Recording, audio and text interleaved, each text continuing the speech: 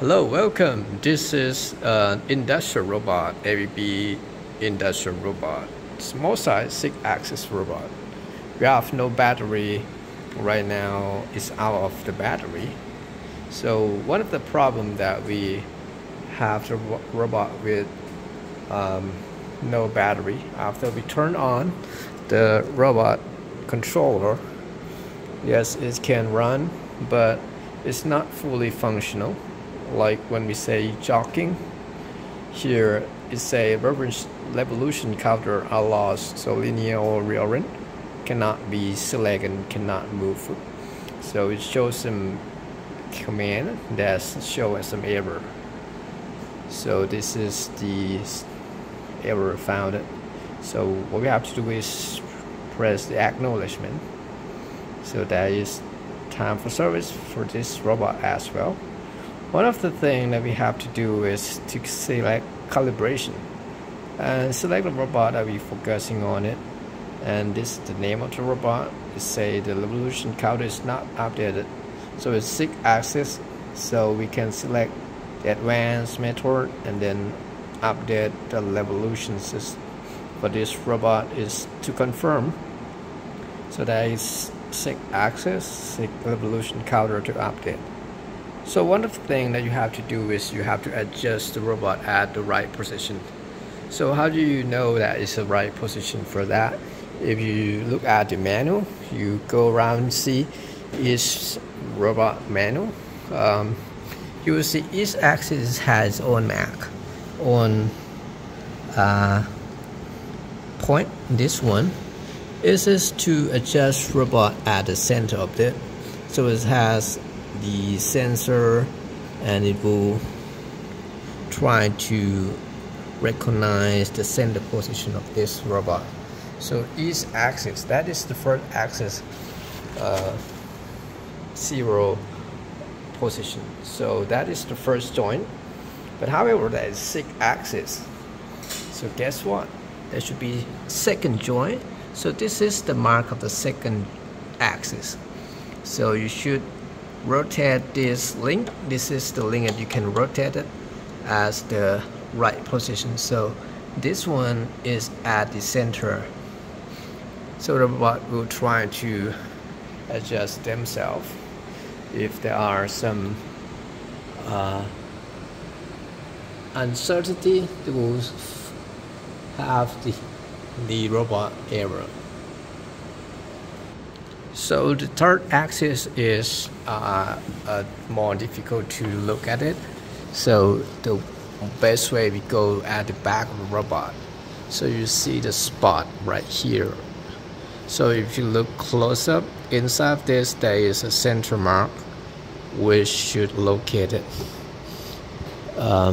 between this. So if you look at this, it will be good enough to go. And what about the fourth axis? The fourth axis should be looked at the top. So it's the mark right here. So you should rotate the robot to have the center. Yes, it should be line the center of this line at the center of this. You should line. That is the fourth axis that you can rotate this axis. However, the fifth axis, this one, this mark should be at the center of this marker. So that is the fifth axis. That's to rotate the wrist of the robot.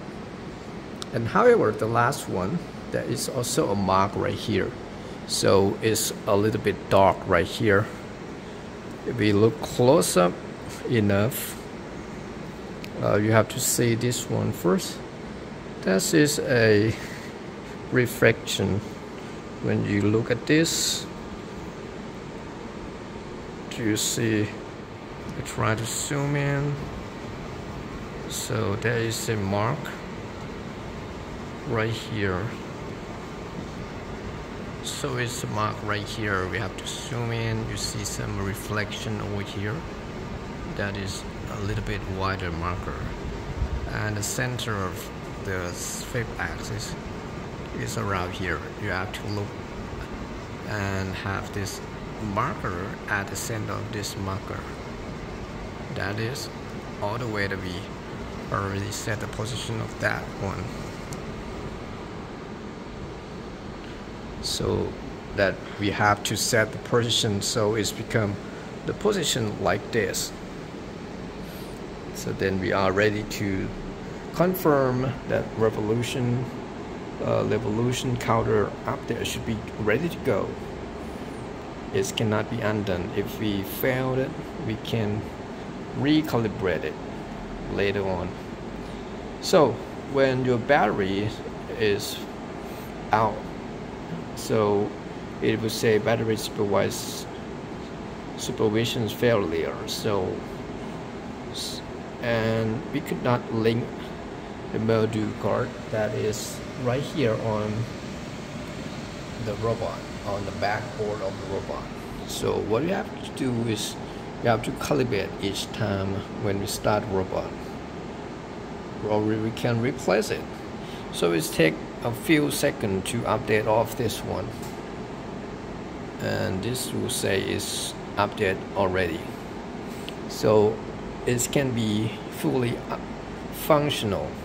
We can jog it, and that can move the robot in all function.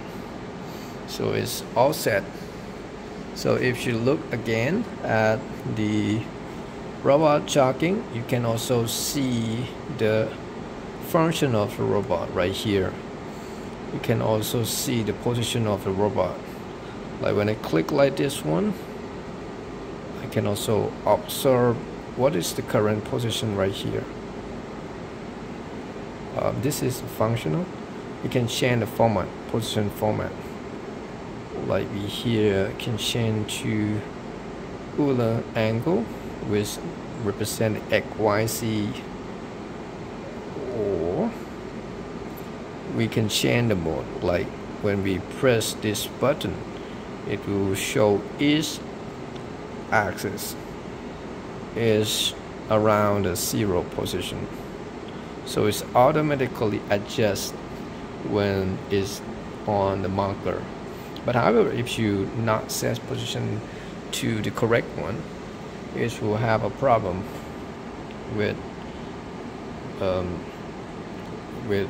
operation of the robot and has some error, and precision of the robot will be not good precision.